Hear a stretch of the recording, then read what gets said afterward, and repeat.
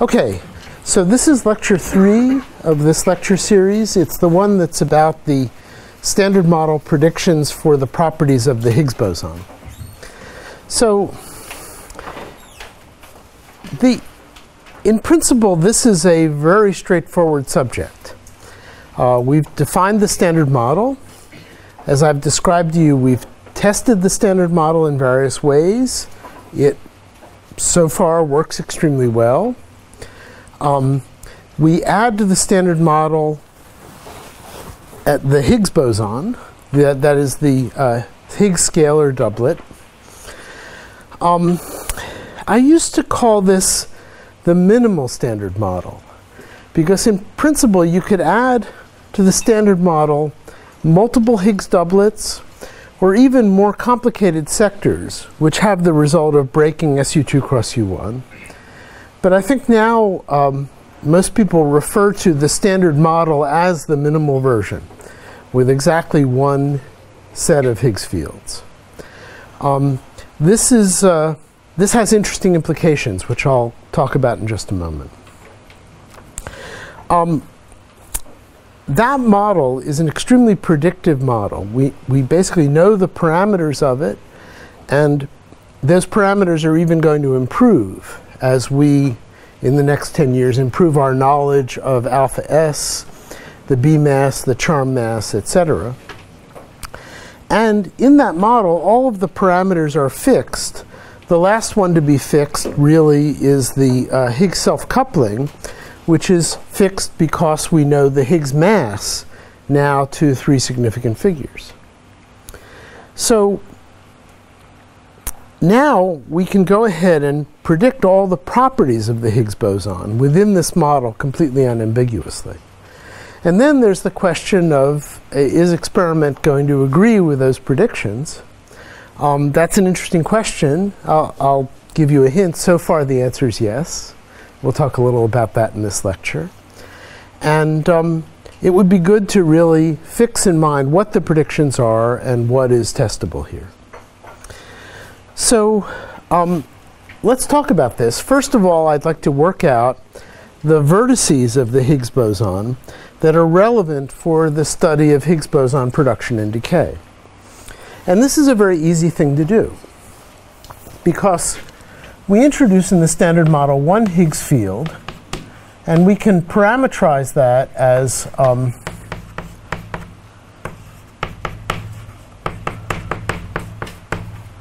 in this way, where V is the Higgs vacuum expectation value, and H, pi 3, and pi plus and minus are fluctuating fields. However, those pi fluctuating fields are Goldstone bosons.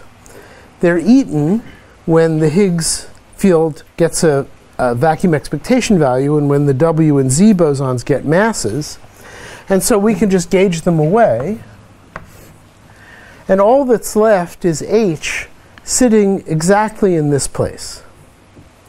So what that means is that when we discuss the non-derivative interactions of the Higgs field, and actually in a renormalizable theory, the Higgs has only non-derivative interactions, then we can just compute them by taking V and shifting by H over V. So all I have to do is to take the standard model Lagrangian. Maybe I should accept the term d mu h squared, which, however, is very simple. I should take d by dv of that, and I should multiply by h, and that will give me the vertices of the Higgs boson. And once you've decided that, you can basically just write all these vertices down. So, for example, the Higgs coupling to a fermion is going to have 1 power of h in it. So there'll be a minus I, the mass of the fermion, the 1 over V, because I'm differentiating with respect to V. That's the V that's in here. And that's it. If I have a gauge boson, in this vertex, the V appears squared. So I'll end up with plus 2I mv squared over v. And actually, it also works for the Higgs boson itself. This is 3I m Higgs squared over V. And so, minus. And so there we are. It's extremely simple. There's no freedom here. These are the vertices of the Higgs boson in terms of the already measured masses of standard model particles. At this point, we could just go start computing the properties of the Higgs boson. But I think it's worth saying a few more words about this, because there's an important story here that I'd really like you to drill into your minds, because it will come up whenever you start talking about beyond the standard model physics. The fact that these vertices are unambiguously given, and in fact very simply given, is part of the material that I discussed yesterday, that the standard model is the most general renormalizable theory, which is SU2 cross U1 invariant, and which contains the known particles of elementary particle physics.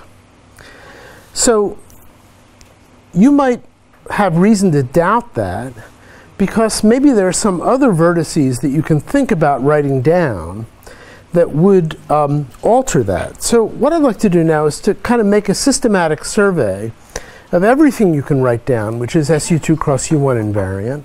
Renormalizable means operators of dimension up to 4. And let's just write down all of them. Well, the first thing is the gauge kinetic terms.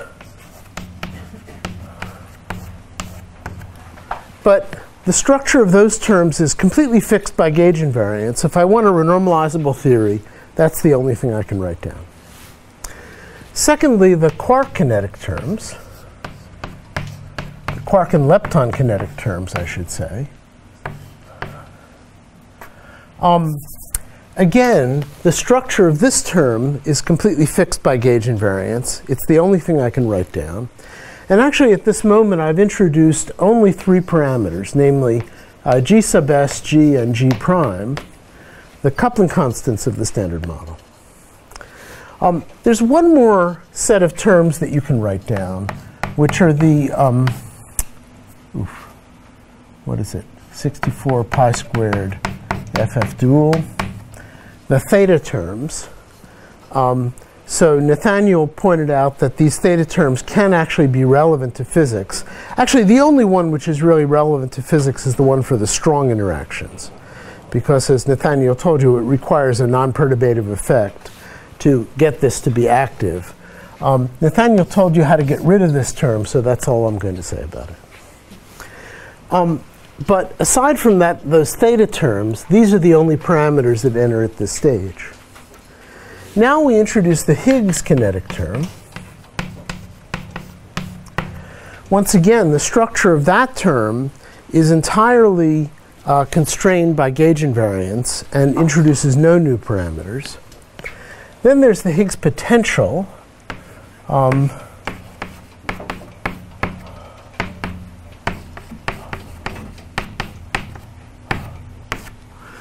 That introduces 2 new parameters, namely lambda and mu squared. But these are completely determined by the Higgs vacuum expectation value and the Higgs mass. Maybe I should say that because we have a 1 Higgs theory, there are only 2 parameters that appear here. Oh, sorry, that should go there. If we had a 2 Higgs theory, there would be, 3 mass terms and 4 coupling constants. I'm not exactly sure, but the number of parameters rapidly proliferates with the number of Higgs fields. But with 1 Higgs field, it's 2 parameters, both of which are readily exchanged for observable quantities that we can see in standard model experiments. And then finally, there's the Higgs coupling to quarks and leptons. And those appear in the following structure. Y, L is a left-handed lepton doublet, L dagger dotted into phi E right minus y d. Q dagger is a left-handed quark doublet dotted into phi d right, and then y u Q dagger a epsilon a b phi dagger b u right plus Hermitian conjugate. Now, at this point, we've actually introduced a very large number of parameters, because we know that there are 3 generations, and so I should really put generation indices on all of these fields, and then there should be generation indices on this. So the most general structure actually introduces 3 independent, not necessarily symmetric, just general symmetry, 3 by 3 complex matrices. So that's 3 times 3 times, 3 times 3 times 2, 3 times 3 times 3 times 2 parameters, a very large number of parameters. In this context, it seems totally remarkable that the most general couplings of the Higgs field could be so simple. But actually, I think you guys already know how this works. If I give the Higgs an expectation value, that will give mass terms which link the various generations of right-handed quarks and leptons to the various generations of left-handed quarks and leptons. And then those will be mass matrices, and those mass matrices will need to be diagonalized. And so let's now think about what happens when you do that diagonalization. So let's start with the leptons. So let's write YL, which is a matrix. This is a matrix, a complex matrix of general symmetry, but such a matrix can always be decomposed as a unitary matrix, a diagonal matrix, and a different unitary matrix on the other side. For those of you who are fastidious about mathematics, if you take YL dagger, that's a Hermitian matrix, so it can always be diagonalized. If you take YL dagger YL, that's a Hermitian matrix with the same eigenvalues. The diagonalization of this produces UL. The diagonalization of this one produces UR. And the general structure of YL is as I've written here. OK, now, can we get rid of these unitary matrices? Well, actually, in the standard model, the strict standard model, you can. You write E right goes to UR E right. So that will, in this term, eat up the U right. The also L goes to UL will eat up the U left in this term. So this term now is completely diagonal. It's just basically now the Yukawa couplings of the 3 generations, the L of each generation, the Higgs field, and the E, the right-handed lepton of each generation. However, you can't quite get away with doing this transformation without consequences, because when you do this transformation, you have to transform these fields everywhere, and especially you have to transform them in the kinetic term. However, the kinetic term is just, let's take the example of L. L dagger I sigma dot del L. So the sigma dot derivative term, it's just L dagger L, and any UL that appears in here will cancel. The other term in the covariant derivative is the gauge action, SU2. But UL commutes with SU2 because all 3 generations have the same SU2 quantum numbers. So if I plug this transformation of variables into this term, it's entirely unchanged. The covariant derivative commutes with the change of variables. Similarly for E right. And so actually these matrices U completely disappear from the formalism and are never seen again. This is actually an amazing statement that one shouldn't take lightly. When I wrote the most general SU2 cos U1 invariant Lagrangian for the standard model, I explicitly did not assume lepton number conservation. But what I found is that the final form, after I go to these new variables, not only has lepton number conservation, but it has lepton number conservation separately for each generation. That is, processes like mu to E gamma, or tau to gamma times mu, are totally forbidden, not as a consequence of some symmetry that I've assumed, but just simply as a consequence of the structure of the standard model. Now, I explicitly didn't add neutrino masses to this. If you add neutrino masses, the neutrino mass term will catch on the UL, and there'll be some extra term from that. But fortunately, the consequences for processes like these are proportional to things like neutrino masses squared over the W mass squared. So totally, totally negligible. If you ignore the neutrino masses, this statement is true rigorously. Lepton number conservation, and in fact the lepton number conservation of each individual generation, is an output of the standard model. It's not an input. Okay, well now what about the quarks? Well, for the quarks, yes?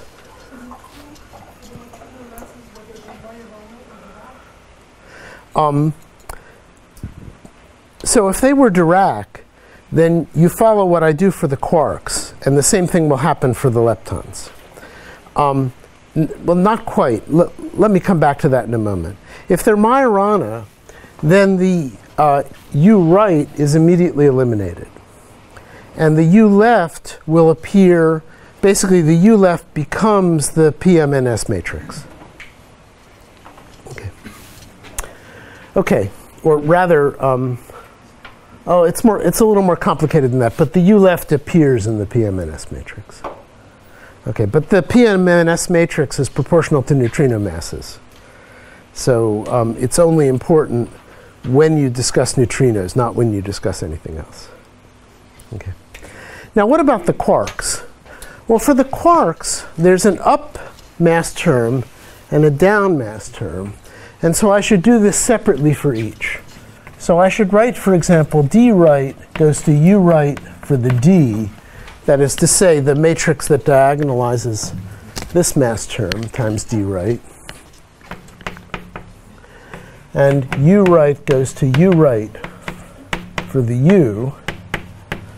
And in both cases, the same argument applies. These are electroweak singlets.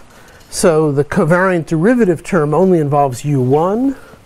All three up quarks, all three down quarks have the same U1 quantum numbers.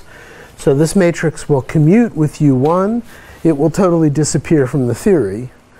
With the caveat that when I make a transformation like this, which is a chiral transformation of quarks, the phase of the determinant of this matrix will not disappear, but rather it contributes to the theta parameter, as Nathaniel already explained to you. But again, I'll let him take care of theta. We're worrying about everything else. When you do this with D left and U left, it's slightly more complicated.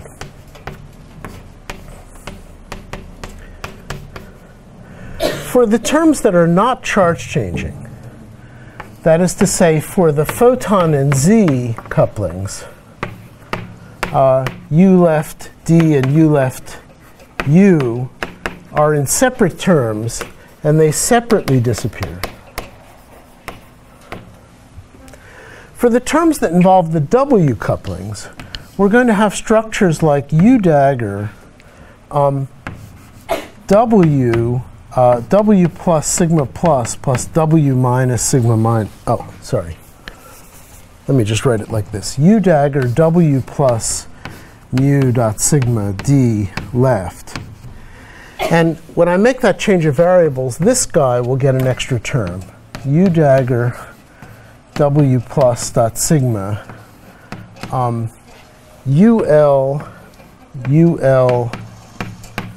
d dagger the other way around d left. So the u's will appear in the charge changing weak interactions, but nowhere else in the theory, except again their phases appear in the theta parameters. Now, fortunately, in standard model phenomenology, there's a term for this. It's the CKM matrix. And so when we finally transform everything away, these mass terms that come from the Higgs boson become diagonal. Then you can immediately read off these Higgs couplings. We diagonalize the mass terms. We don't diagonalize the weak interactions.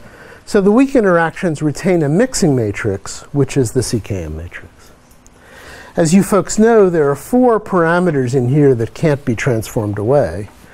And so the final set of parameters of the theory are the coupling constants, the Higgs parameters, the quark and lepton masses, all of which can be arbitrary, equivalently the quark and lepton diagonal Yukawa couplings, and the 4 parameters of the CKM matrix, plus however many theta parameters you choose to deal with. It's a funny thing that these 3 parameters are involved in the gauge sector, and all the other parameters in the theory are involved in the Higgs sector. So if you want to know why the standard model has the parameters it has, this is a very small part of the problem. And as many of you know, it's actually even addressed by grand unification. If you have a grand unified theory, these 3 parameters are reduced to 1 parameter. On the other hand, all the other parameters I've written on the blackboard are just arbitrary numbers. And none of those numbers can be predicted within the standard model, which I guess some people, including me, feel to be a real deficit of the standard model. But this is the point. The whole mystery is in the Higgs sector. And maybe if we could learn more about the Higgs sector, we could get clues to this mystery. OK. We will come back tomorrow to this philosophy that the standard model Lagrangian is the most general renormalizable theory with SU2 cross U1 gauge symmetry. And that'll be an important tool for building up the structure that I'm going to talk about tomorrow. Now let's get back to business. Let's try to discuss the thing that I promised you, the various couplings of the Higgs boson. OK. So when the Higgs boson was originally introduced, I think people had the idea that it would be a heavy particle. And in particular, the most tempting thing to say about the Higgs boson is that if it should couple, couple most strongly to those particles in the standard model that are the heaviest. And if you look at its decays, it should decay to the states that are the heavy states of the standard model. Namely, the dominant decay of the Higgs boson should be to W plus W minus, ZZ, and TT bar. And so the original searches for the Higgs boson, actually at the Tevatron, one couldn't look for a Higgs that was heavy enough to decay to TT bar, but one could look for Higgses that were heavy enough to decay to W plus W minus and ZZ, and intensive searches were made. At the LHC, all of these modes are accessible, but of course the Higgs boson wasn't found there. Instead, as I'll describe in a moment, the Higgs boson was found at a mass of 125 GeV,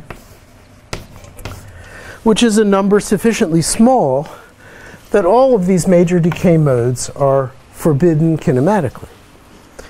And so, well, is this a good thing or a bad thing? Well, it's a bad thing because it significantly delayed the discovery of the Higgs boson. On the other hand, it's a good thing because it's very simple how the Higgs can decay to these three decay modes, but it's also kind of boring.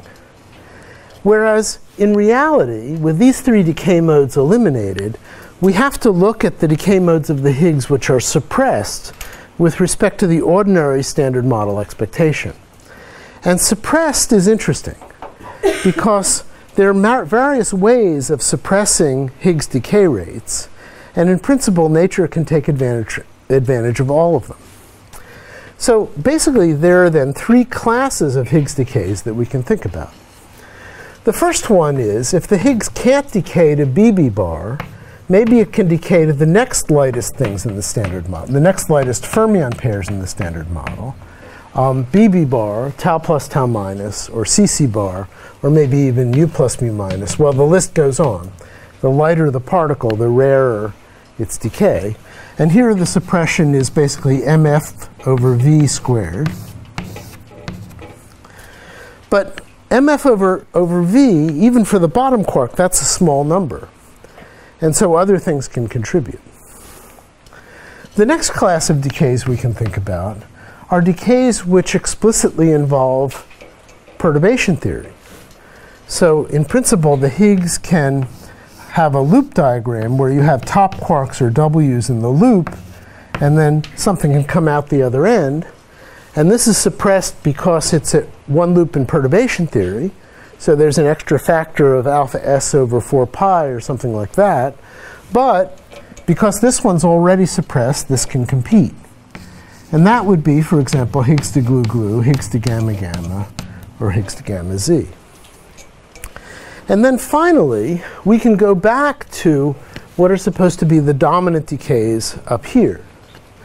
Now, if the Higgs can decay to let's try and get this straight.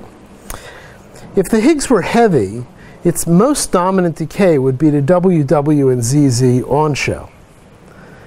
If it is too light to decay to WW and ZZ on shell, it can then decay to WW and ZZ off shell, which is a diagram which schematically we can write as an on-shell W and an off-shell W that decays, let's say, to lepton or neutrino. So here we have a factor of alpha weak over some 4 pi suppression. And there's probably also a suppression that comes from the fact that there's a propagator here. So there's a some kind of m Higgs over 2 squared divided by mw squared or mz squared. Now the interesting thing is that, and so here there's some alpha s squared over 4 pi. So the interesting thing is that these three suppressions are all basically the same order of magnitude. And so then we get a whole spectrum of Higgs decays. Actually, there are 9 or 10 different modes that have branching ratios above 0.01%. And all of them are produced at the LHC if you produce a million Higgses a year, as Tao said. And in principle, there's a tremendous opportunity to study the whole variety of couplings of the Higgs boson. So maybe this is a good thing rather than a bad thing that the Higgs was hard to discover in the first place. Okay, I'd like to just go through and talk a little more systematically about each of these separate decay modes. So let's start with the decays to fermions. That's definitely the easiest one.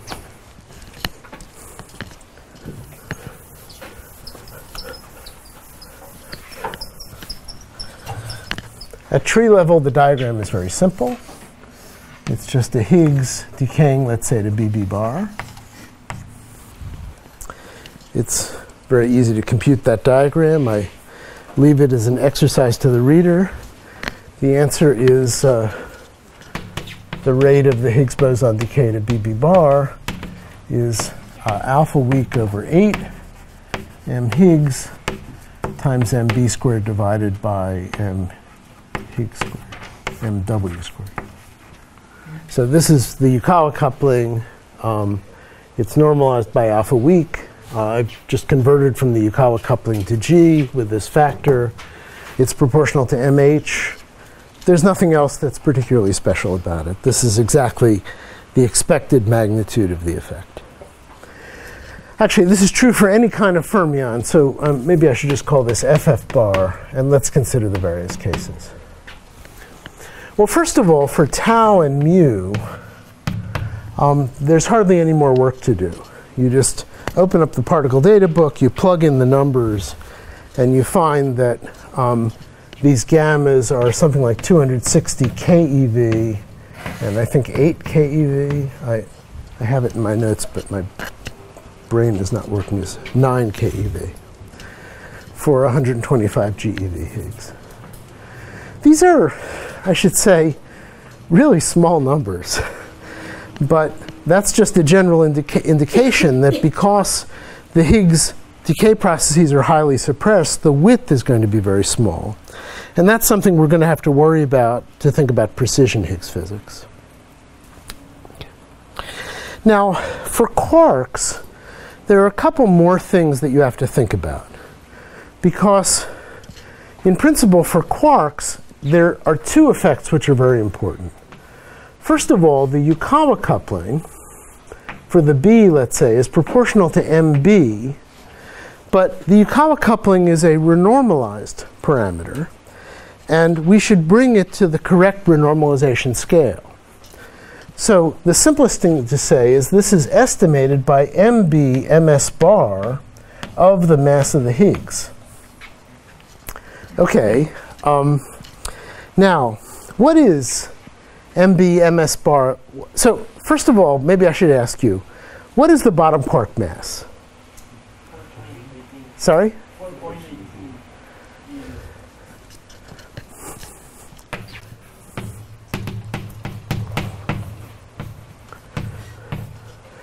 Now,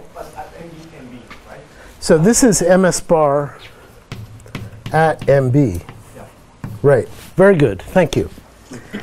So this has to be renormalization group run up to MH to get the number. When you do that, this number turns out to be close to 3 GeV. So the bottom quark mass is a little smaller than you would think it would be when you plug it into this formula. Secondly, there are QCD corrections. Now, you think about one-loop QCD corrections as being like alpha s over pi, but actually in this case they're a little larger. It's 17 over 3 pi alpha s. Of course, the logarithmic corrections are sucked into this MB ms bar of MH, and then there's a color factor of 3. So when you put all those factors together, what you get is an enhancement of about 4 over the formula on the first line. And the final thing you come up with is about 2.4 MeV for the rate of Higgs to BB bar. And now you should be careful in the same way about all the other quarks that appear. Maybe it's worth pointing out that these pure QCD corrections are actually extremely well known. My friends in Karlsruhe, Cheturkin and Kuhn, have computed those to NNNNLO.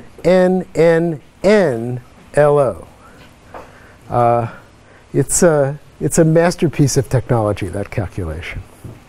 However, in general, the two-loop corrections to the Higgs to BB bar from alpha times alpha s times alpha weak and alpha weak squared haven't been completely computed. And actually, I've been talking to Stefan Weinzierl and his group about whether they have some technology to compute those. Eventually, if we do precision Higgs, one will have to complete that calculation. So it's interesting. The leading terms are known, but the full answer is not known. Stefan is interested because it requires elliptic polylogarithms. So you can ask him what those are. OK. This business of the change in the masses is actually quite interesting. Maybe I should just write down the numbers. So the appropriate values of M Higgs are, for the B, as I said, 2800 MeV. For C, it's 700 MeV. For D, it's 3 MeV. And for U, it's 1.5 MeV. So these numbers they're really smaller than the ones you're used to. And you have to use those numbers to plug into the formula. So for example, the branching fraction to tau is about twice as large as the branching fraction to CC bar. And I hope you find this counterintuitive. You know, the charm and the tau have roughly the same mass, we're used to thinking, because their thresholds appear in the same place. The charm has a color factor of 3, and there's big radiative correction, so you think it would be much larger. But the charm mass is so small when you go up to the Higgs boson that compensates, and in fact overcompensates. So when you work out all the standard model decay modes, this turns out to be about 56% of the total rate. These other numbers are smaller. I think this is, the tau is something like 6%, and the C is something like 3% of the total rate of the Higgs boson. So it's interesting to take a big piece of paper and get all these things straight. I'll show some graphs of this a little later in this lecture. For the next thing I'd like to talk about are these off-shell decays of the W.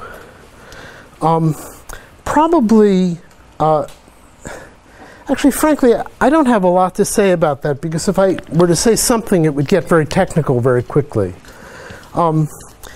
Really what you should do, so I drew a diagram here with one W on shell and one W off shell. And that's a good place to start, but actually it's wrong by about 15%. And the reason for that is that in principle, both W's can be off shell, or both Z's.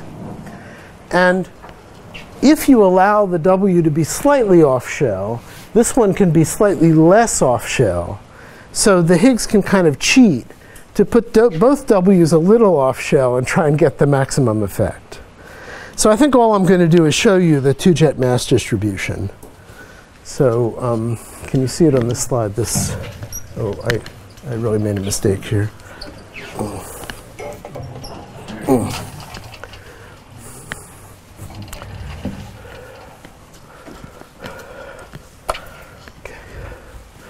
So this is a tree level calculation for Higgs to W star and Higgs to ZZ star.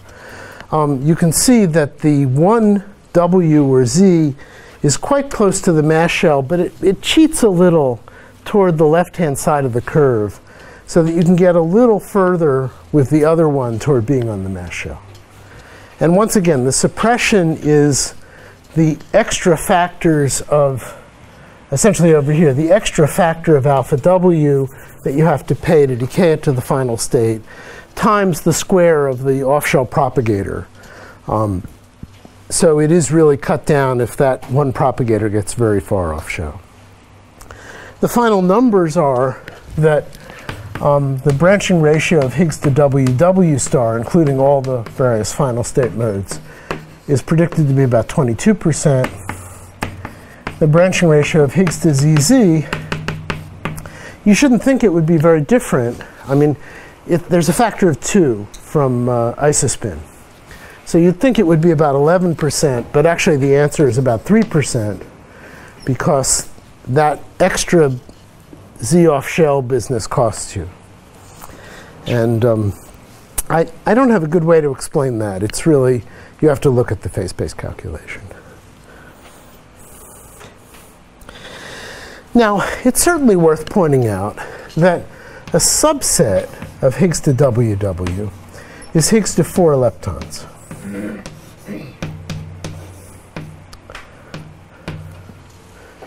Now, as we discussed I guess on Monday, the Z to leptonic branching ratio is the smallest Z branching ratio. It's 3.5% per lepton. And if you have 2 leptonic decays, then you have to pay that branching ratio squared. So by the time you get to here, you're at a branching ratio of something like 1 times 10 to the minus 4, which is extremely small. Nevertheless, you've got the LHC, you've got 1 million Z's a year, 1 million Higgses a year, so you can pay this factor and get a handful of events in this mode. And that turns out to be fantastically interesting if you would like to check the quantum numbers of the Higgs boson.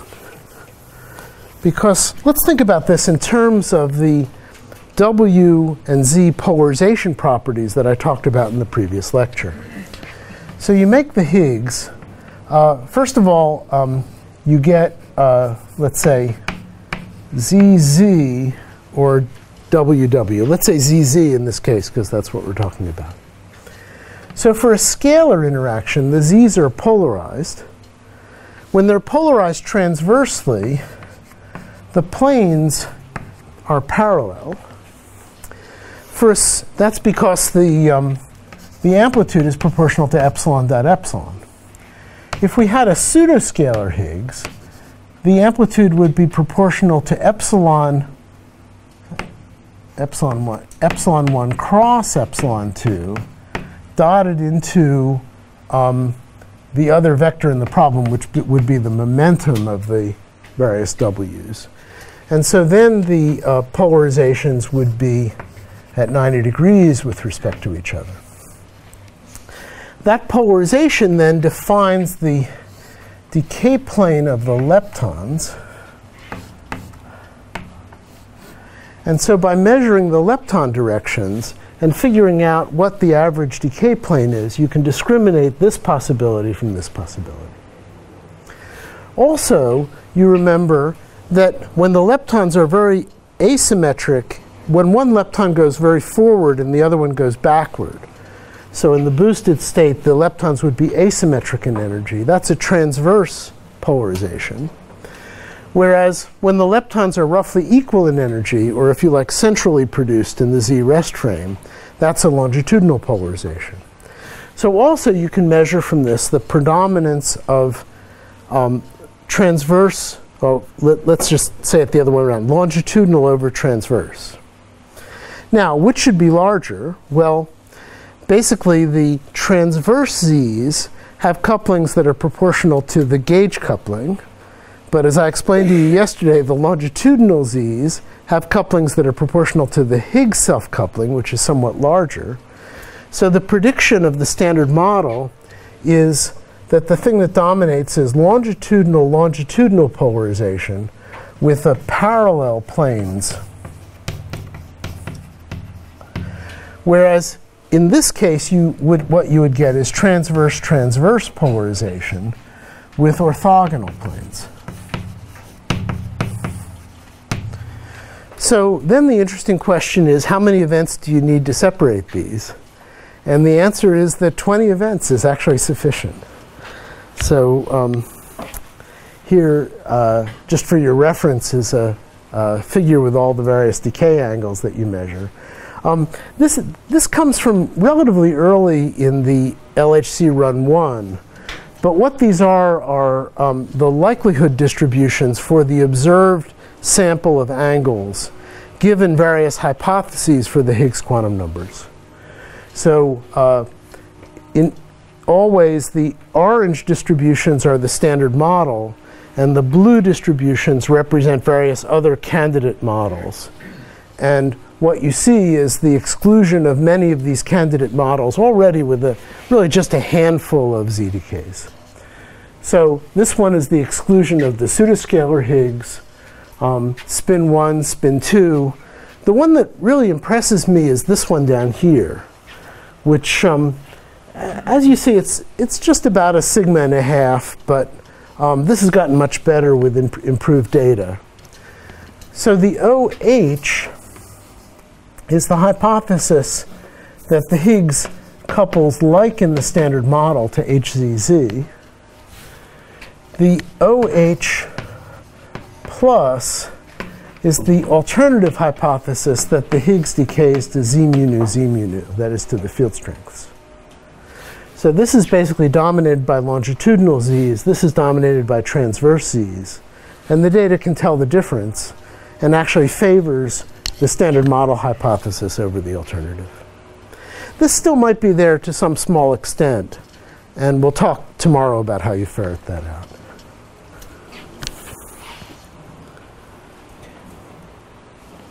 Okay.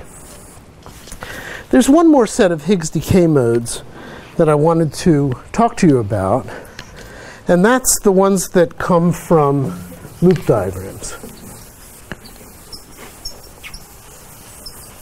Now, let me ask you, how many of you, let's first think about Higgs de glue-glue. So Higgs de glue-glue, it's a very straightforward one-loop calculation. You have Higgs, you have top. In principle, there can be any quark in here, but it turns out the top quark dominates for reasons that we'll discuss in just a moment. You have gluons in the final state. Probably you should include the cross diagram that's needed for gauge invariance. And it's a triangle diagram. So there's a limit to the mathematical complexity. How many of you have actually done this calculation?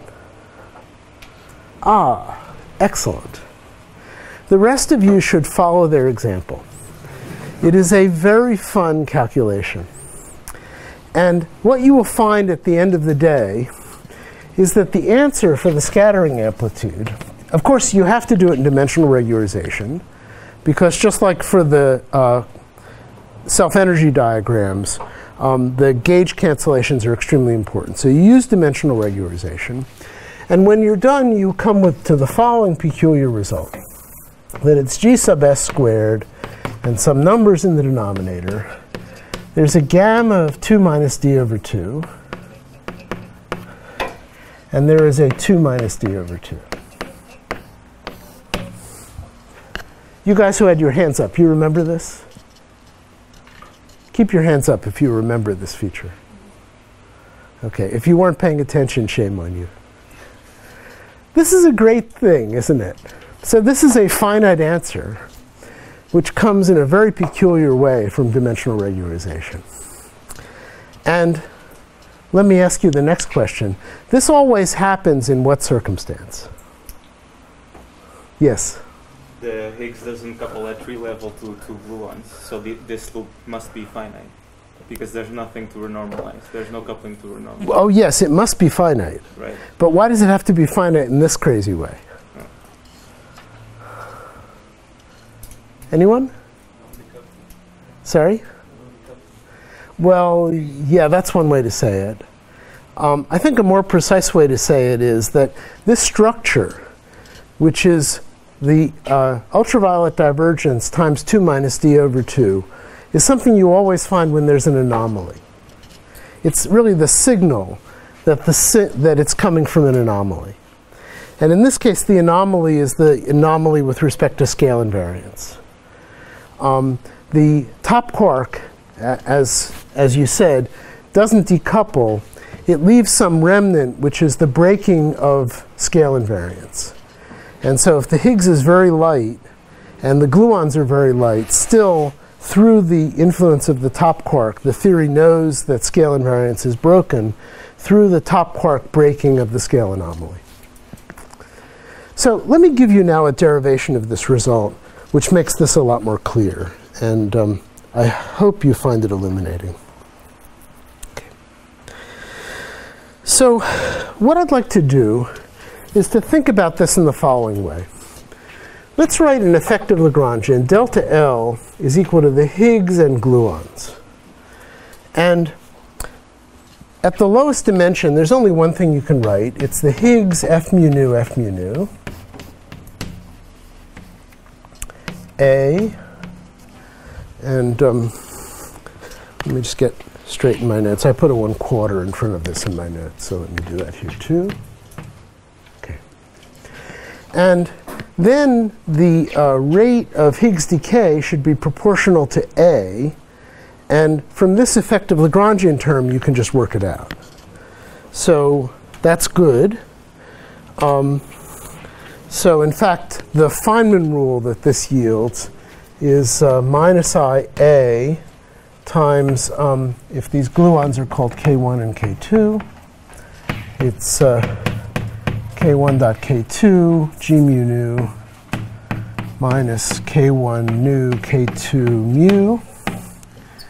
And then you can square that up and get the rate of Higgs decay. And then that turns out to give you an answer, which I guess I don't have it here. I will write that eventually. OK. So now the whole question is, how, when you integrate out the top quark, or some other kind of quark, do you generate this effective interaction? And so the first thing that's interesting is to estimate the size of A. So A is going to come from a diagram like this. A is obviously proportional to G sub S squared, and it's proportional to a bunch of other things. It is obviously proportional to the top quark Yukawa coupling, so let me write that here. And then A is also dimensionful, so it's got to get dimensions from the integral which appears when you calculate that loop. Now, A is multiplying a dimension 5 operator, so A has the dimensions 1 over mass squared. And so its dimensions are either from the Higgs mass, or whatever is flowing, whatever is the size of the momentum flowing through the loop, or maybe if there's a top quark particle in the loop, from the top mass. And in general, it'll be the larger of those two. Whichever is the larger of those two will dominate the dimensional analysis of this Feynman integral. Now, there are then two cases. Let me change this to YF so I can think of different quark flavors. If I have a bottom quark, this is G sub S squared MB squared over MB over M Higgs. And you see that's got a suppression in it. It's a small number. Yes? Why is it 1 over mass squared? Sorry. I should have written mass to the 1. So this is a dimension 5 operator. So its coefficient is 1 over mass. So there was a slip of the pen. Thank you for catching it. So that's either this or this. Depending on which is larger, that will dominate the suppression that comes from the loop integral. For the bottom quark, the estimate is this. And that's, as you see, suppressed by the same factor that suppresses the direct branching ratio to BV bar. On the other hand, for the top quark, it's G sub S squared MT over T times 1 over V. The Yukawa coupling is proportional to MT. The diagram is proportional to 1 over MT. And the result is that this is actually independent of the top quark mass.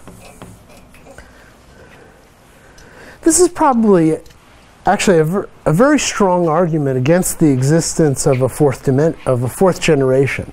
Of course, now LHC has explicitly searched for a fourth generation and ruled it out over the allowed range. But before that was done, one could point to this. If there were a fourth generation, it would also contribute in this diagram. It would also contribute in the same structure. And it would also contribute a term of that value. And so then the coupling of the Higgs to glue-glue would be 9 times what it is in the standard model. The thing that I especially like about this is the kind of ghostliness of these effects. The Higgs to glue-glue is dominated by the quarks which cannot be produced in Higgs decays, while the quarks that actually can be produced in Higgs decays are irrelevant. Actually, they're not really irrelevant. This term here comes to the first power. It interferes with the top quark contribution. And it gives a correction which is at the 10% level. So to be really accurate, you have to include the bottom quark as well, but it plays a minor role. Whereas any quarks that cannot be produced in Higgs decay play the dominant role and actually all an equal role. This is very analogous to what I told you about the S parameter in the last lecture, that the very heavy quarks, they're not visible, but they contribute a constant factor additive to the S parameter. Okay, so now we've discussed all the systematics of this diagram. Let's actually try and get the number. So there's a kind of fun way to get the number, which, as I've told you already, is related to the breaking of scale invariance by the top quark. What I'd like to do is to start with the top quark QCD vacuum polarization. So that would be the diagram without Higgses sticking out of it, which is just gluons and a top quark loop, mu nu. And you can compute that diagram, or you can just look it up in my book. And the answer is, if the momentum going through here is k, I k squared g mu nu minus k mu k nu times the trace of ta tb for color times alpha s over 3 pi. That's a number that you'll find in the, I guess, chapter 7 of my book. And then there's a log of lambda squared divided by m top squared. Okay. So that's the vacuum polarization diagram. It's some effective vertex that you would like to add to the effective Lagrangian describing low energy physics. Now what's interesting about this is that m top is proportional to v. And so if I want to know what the Higgs coupling is, I just differentiate this with respect to v, and there it is. So if I have, and now this becomes exact in the limit where the momentum of the Higgs goes to 0, I get I k squared g mu nu minus k mu k nu, 1/2 delta AB, alpha s over 3 pi, a minus sign, which actually is not particularly relevant. And then, as you see, there is a, when I differentiate with respect to v, there's a 2 over v that appears here. And so what you finally find is that this is k squared g mu nu minus k mu k nu times alpha s over 3 pi times 1 over v. And now we can compare that result to this result. So you see that we've now determined the parameter a. A is alpha s over 3 pi v. And now we can go ahead and compute the decay rate of the Higgs to 2 GLU. And what you get is gamma is equal to, I'll write this down, but it's on the slide, so don't worry about it too much. Alpha weak, alpha s squared, 72 pi squared, and m Higgs squared over mw squared. Okay. And as I said, with respect to ordinary expectations, there's an alpha s squared over some pi's suppression. So that brings this down into the order of magnitude of all the other processes that we've been discussing. And maybe I can just say that by an extension of this argument, you can go through and discuss how this works for gamma gamma, or for gamma z, of course, the z is massive, so the calculation's a little more complicated. Also, you'll find in the lecture notes the full expression. So this is the result in the limit when the Higgs mass becomes very small compared to all other masses in the problem. When m Higgs over m top cannot be, oh, sorry, there's a question back there. Can I answer it? Yeah, I just wondered what the H was, so you could explain how the A and then I'm sorry? The H in this effective. H? Yeah, yeah. H is the Higgs boson field. Yeah, yeah. Okay. So the rest of it is the Higgs coupling. Okay. Okay, so there's a longer expression, and it's actually for those of you who like doing Feynman integrals, it's a fun exercise to get that expression. So that's an interesting challenge. I guess just to close the loop, this diagram is also the contribution of the top quark to the QCD beta function. And so that makes it explicit that it's the scale invariance violation due to the top quark, which provides the anomaly, which eventually lets this effect be non-zero. Okay? You can, in the same way, estimate in the m Higgs goes to 0 limit the rate for Higgs to gamma gamma. For Higgs to gamma gamma, you should include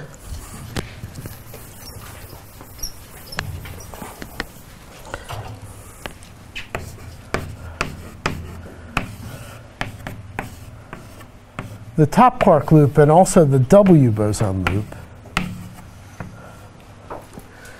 And the W boson, so now you're interested in the contributions of these things to the SU2 beta function. And the SU2 beta function gets a contribution from this as well as this. And actually, these contributions are of opposite sign, because as you remember, the SU2 beta function is is positive from the top quark. From the W, there's asymptotic freedom, so it's negative. So there's a relative sign difference between these, and actually the W contribution is dominant. I think the expression that I have in my notes is minus 21/3 plus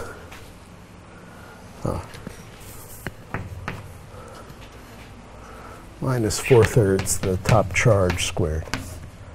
So this is from the W, this is from the T. There's some ugly prefactor that multiplies this that you'll find in the slides. Okay. These numbers are somewhat large, so the branching ratio for Higgs to glue, it's about 9%, the prediction of the standard model. And the branching ratio for Higgs to gamma gamma, you have to replace alpha S by alpha. So this gets smaller, it's 0.23%. So this is, again, 10 to the minus 3. The other mode that we talked about a little while ago, the Higgs to 4 leptons, is 10 to the minus 4. But the major modes are all of order 10%. The B is the exception. That, in the standard model, is predicted to be about half of all Higgs decays. And so finally, you can put the whole picture together. And lots of people have done that. This is from the LHC Higgs cross-section working group paper. And it's fun to stare at this curve. And maybe I should say, if you have the time, it's really worth making this curve for yourself in at least a rough approximation.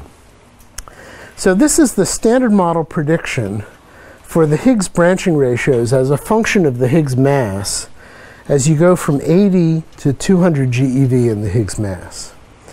The observed value of the Higgs mass is the vertical line at 125. And so you can, just going from top to bottom, you can read off all the branching ratios. And please notice it's also a log scale. BB bar, WW, off shell, 23%, glue glue, tau tau, charm charm, ZZ, and then at the 10 to the minus 3 level, gamma gamma and Z gamma, and then way down there, mu plus mu minus. Actually, if someone could tell you how to measure Higgs to strange, it would be just about at this level as well. So that, in all, is 10 Higgs branching ratios above a branching ratio of 10 to the minus 4. There are interesting features to this curve. You see that when you pass the W threshold, W very much dominates. Everything else goes away. this little dip here is a funny feature. You may want to think about why that occurs. So I'll let you think about that. The real world is the red line where I've drawn it. Okay. And here are the numbers, which hopefully I've gotten most of them right.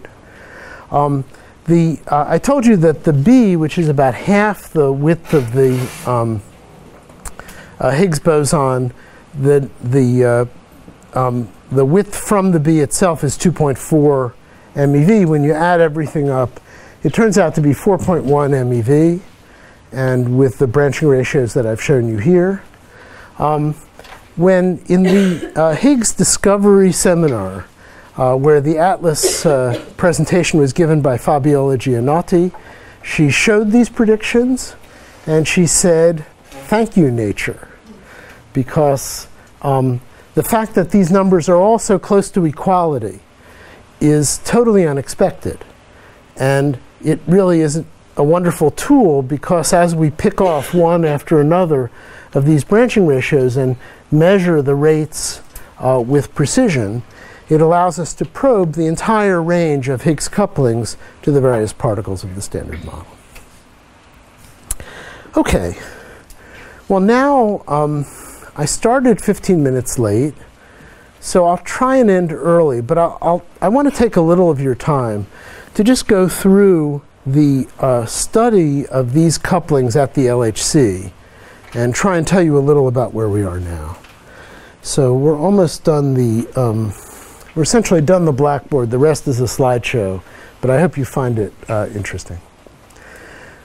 So at the LHC, you have to understand, of course, what the cross-sections are, the dominant processes by which the Higgs is produced at the LHC. Tao just told you all about them, right? So someone can just reel them off right now. The 4 dominant processes by which the Higgs is produced at the LHC. Would you review your notes, somebody? Who is eager? You're eager. Gluon fusion. Okay. Vector boson fusion. Yep. Higgs-Strahlung.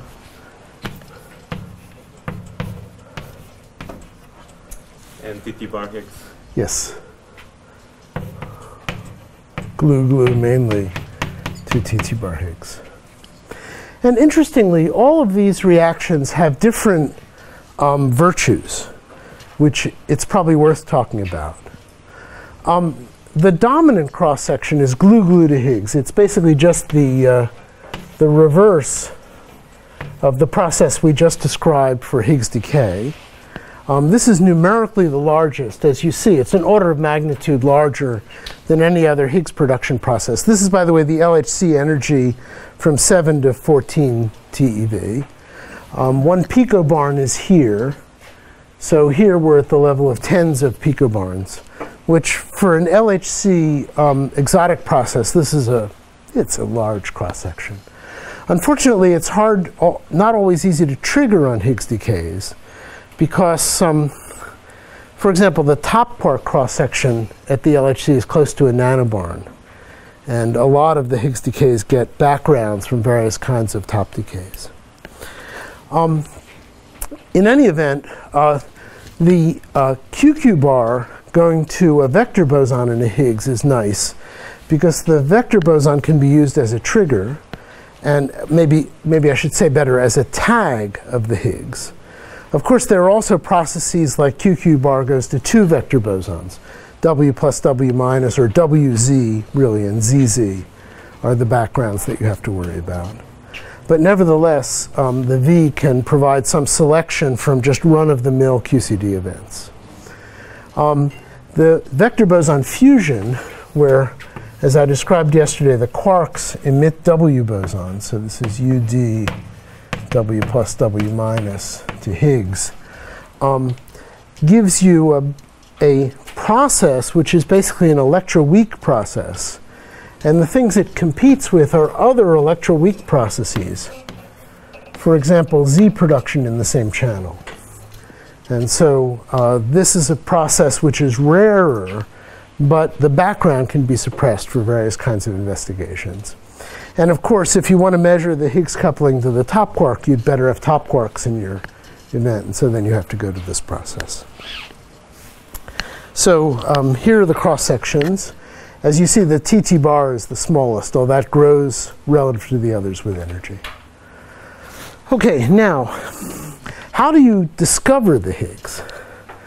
Well, as we will discuss, just because you're making Higgses doesn't mean you can see Higgses, because at the LHC there are many background processes that have to be accounted, many of which look exactly like Higgs events. So for example, as I've said here, you could have a process which is QQ bar to V and a Z. This has a larger cross-section than the Higgs cross-section. The Z mass is different from the Higgs mass, but it might be mismeasured. You can also have V plus a gluon, which is, let's say, splitting to BB bar, or to tau, or a photon or a Z that goes to tau plus tau minus.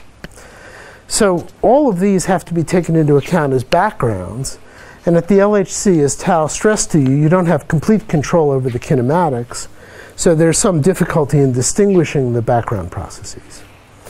So there's one thing which is totally unambiguous, which is to find a channel where you see all of the final states of the Higgs in a low background situation, and you can just make the plot and see a bump. But unfortunately, there are only two Higgs decay modes with that property. One of them is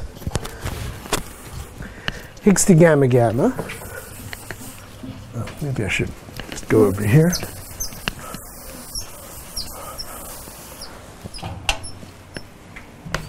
Higgs to gamma gamma. The other one is Higgs to 4 leptons. And, well, what can I say? There are no other ones. Higgs can go to BB bar, but glue can go to BB bar. And actually, if you ask what is the rate for glue to BB bar, where the BB bar pair has the mass of 125 GeV, it is 1,000,000 times the rate of Higgs production. And so it's very frustrating. Now here, these modes are very visible, but they have branching ratios, which are 0.23%, and this one is 0.012%. So these are very rare processes. And so you can discover the Higgs in these processes, but only if you're prepared to look for processes that have rates which are respectively 4 times 10 to the minus 13 and 2 times 10 to the minus 14 of the proton-proton total cross-section. So amazingly, experimenters solve that problem. I think it's not time to discuss everything you need to solve that problem. Among other things, you have to throw away enormous amounts of data without looking at it and hope that you've thrown away the right stuff. But when you finally do that, you can come up with these plots that you've seen before. So here's the CMS plot of the gamma-gamma invariant mass with selections for the regions where glue to Higgs going to 2 gamma is supposed to be dominant. There is a visible enhancement on this plot, and it's at 125 GeV. And at the same time, the Higgs to 4 lepton signal is much more apparent over background. But please look at the numbers here. This is 20 events per bin. So this is a really hard discovery, and I think the people who made this discovery deserve ample credit for doing something that most people would say is totally impossible. Okay. Now maybe we should go to the other modes and think about how they could be seen. It gets harder. So, for example, if you think about Higgs to WW, this is produced in the reaction glue to WW. W's are seen unambiguously as leptons. And so what you see is dileptons plus missing energy. And then, unfortunately, there's also a process, which is QQ bar, goes directly to WW, which produces dileptons plus missing energy. And the kinematics of these two processes are distinguishable, but let's just say they strongly overlap. The discovery plot for Higgs to WW is this one. Actually, what is this? This is, the leptons are muons and electrons, and then this is with 0 jets and with 1 jet. The Higgs contribution to the signal region is what you see in red. The W contribution to the signal region is what you see in the first purple band. The yellow is the what comes into the signal region from TT bar production. And actually, in this analysis, and I think in subsequent analyses, the events with 2 jets and up are unusable because they're completely dominated by top quark production. So, so here we are. You can see the data points, and you can see that the data points are totally inconsistent with removing the red region. Nevertheless, it is a struggle to compute all of the backgrounds, subtract them, and show that something is left over. In 2018, Atlas showed this curve, which actually shows that the analysis has been improved by quite a bit. Although, please notice that these shaded regions are the systematic errors in each bin. So it's still, maybe I should say, not completely obvious until you really do the statistics carefully that the red is actually necessary to explain the data. Okay. For tau, using the main production mode is considered to be impossible.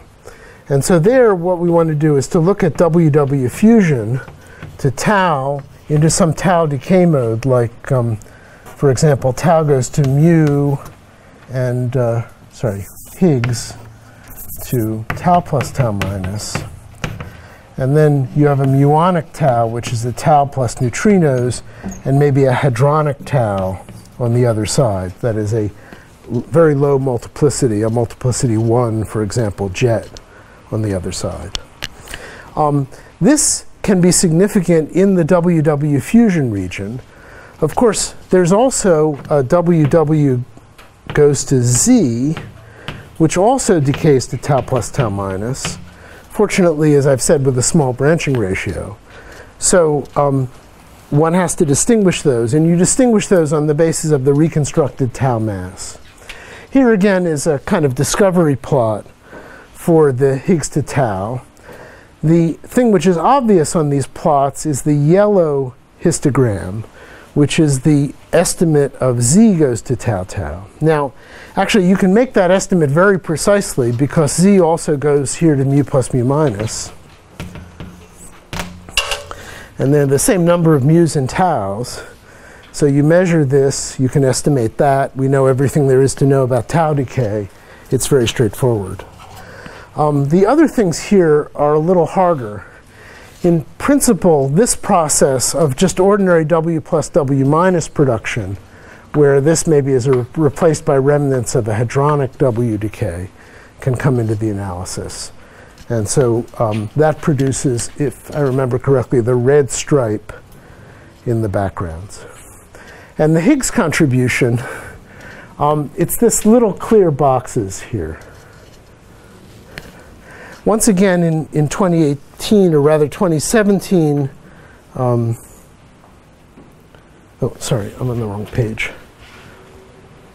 This is improved, but the status is still, I must say, not ideal. Again, the Higgs, W, QCD multijets. Here it just says others. There are many processes that contribute to this, all of which have to be estimated. These little boxes are the Higgs contribution to the signal region. Okay. Finally, the really hard one, as if these weren't hard enough, is the Higgs to BB.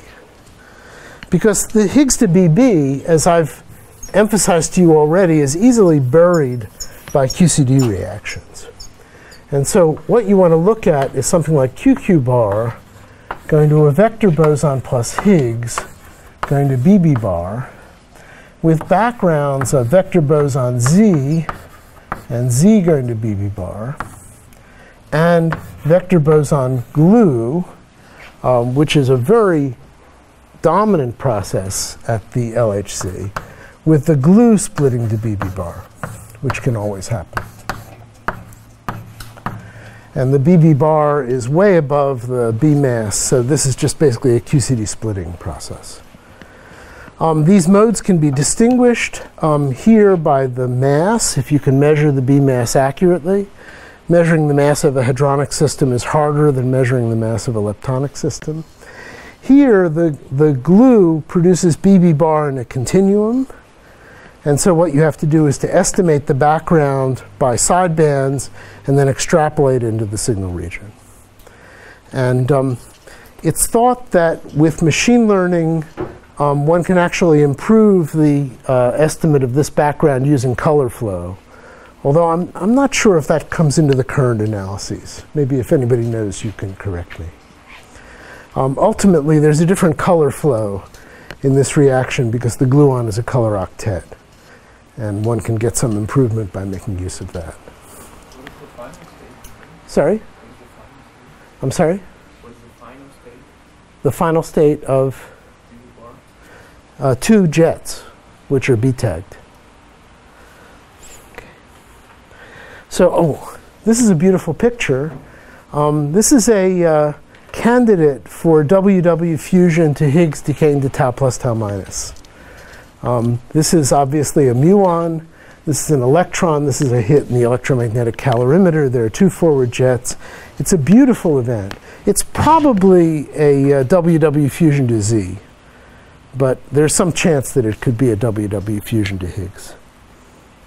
Okay, here is the current, I think as of a few weeks ago, Atlas analysis of Higgs to BB bar. There's something a little complicated here, so don't be confused by it. This is a very tight logarithmic scale. But actually, you can see that all 4 of these backgrounds are roughly of the same order of magnitude. The red is the Higgs contribution estimated from in this background calculation. The slice here is coming from TT bar. The slice here is coming from VZ, and the big slice, which of course, because it's a log scale, is actually making a small contribution, is coming from VW, where the W has a hadronic decay that, because of the imperfection of B tags, imitates the Higgs boson to some extent. The horizontal axis is a machine learning classifier, which the Atlas people have been working on for many years. And as you see, it does succeed in producing an excess of Higgs-like events over background and the highest bins. And when you subtract the background and put it on a linear scale, that's what you see. And there you see there's a quite significant signal. They measure the rate of this process to 20%, which is, frankly, an incredible achievement. So, and this is what it looks like background subtracted. It looks a lot better. The gray area here is the Z to BB bar.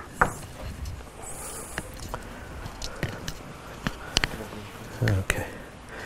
And so here, another thing which is new this year is the statement by CMS that they have a significant observation of the TT bar Higgs process. If you look at this curve, you have to be a little sanguine about it.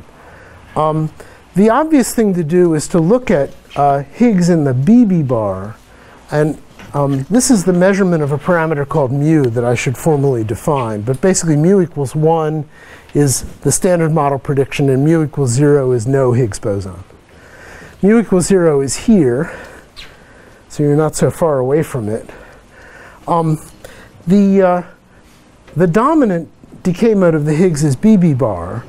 But in those events, you have 6 jets from the top quark system plus 2 jets from the B system is 8 jets. And there's ample opportunity for combinatoric ambiguity. So the modeling is very tricky. On the other hand, if the Higgs decays to gamma gamma, then it's in some sense obviously a Higgs boson, although those events are more rare. And so what you see is that for the gamma gamma, ZZ, and W decays of the Higgs, there are significant signals, but the numbers are all over the place because of low statistics. Here, there's a large signal with a very large modeling uncertainty. But CMS says when you add it all up, you get over 3 sigma, and so we have observed, we have evidence for this process. And so that brings us to the conclusion. Sorry? Sorry, could you tell me what's physically mu equals 1.5? Oh, yes, I should define mu. So mu is the rate that you observe. Mu is equal to the cross-section for Higgs production times the branching ratio for Higgs to go into the particular mode that you're interested in, observed, divided by the same quantity as predicted in the standard model. Okay. And so there's a lot that goes into this. You need to predict the cross-section, you need to predict the branching, you need to predict the branching ratio, and then the top line is the observed rate. And so as I said, mu equals 1 is the data agrees with the standard model prediction. Mu equals 0 is you don't need the Higgs boson. And mu can be negative because there's a background subtraction. If it's 1.5, does that mean there are more Higgs than should be in the standard? It means that this rate, for some reason, is 50% more than there should be in the standard model. But you see what the errors are. And that could happen because this is too large, because this is too large, because the width, total width of the Higgs is too small. There are many reasons why that could happen, and if you see a deviation, you have to sort it out. We'll talk about that problem tomorrow. Okay, so on the next slide, we have the observed values of mu from CMS for all of the dominant branching channels: gamma gamma, ZZ, WW, tau tau, and BB bar. Here's 1, here is 0.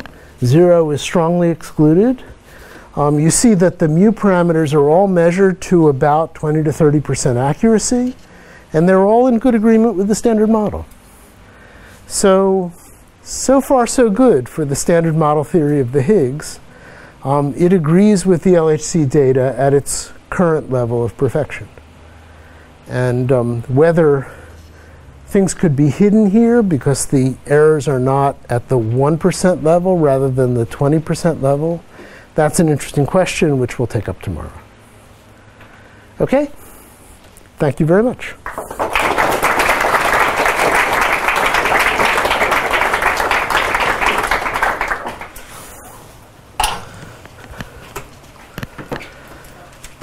Yes? I would just like you to tell a little bit better the meaning of negative mu. You said something about negative mu, I think. Oh, yes. So let's go back to the previous slide. So 0 is no Higgs boson. You see here they erased some area which is allowed by the data where mu is negative.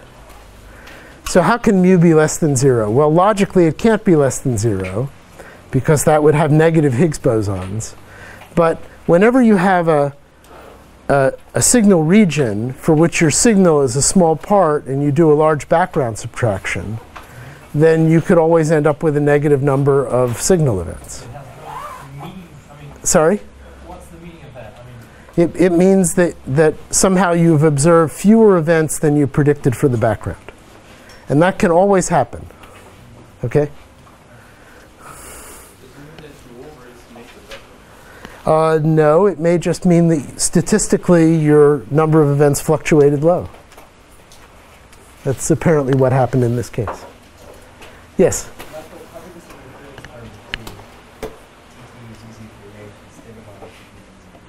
I'm sorry? Between?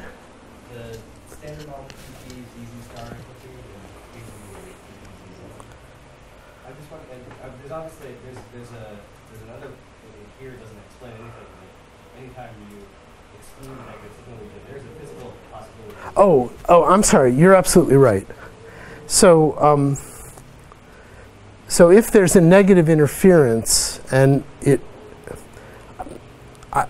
this is not a large effect. The Higgs is so narrow that it doesn't have large interference with anything, basically.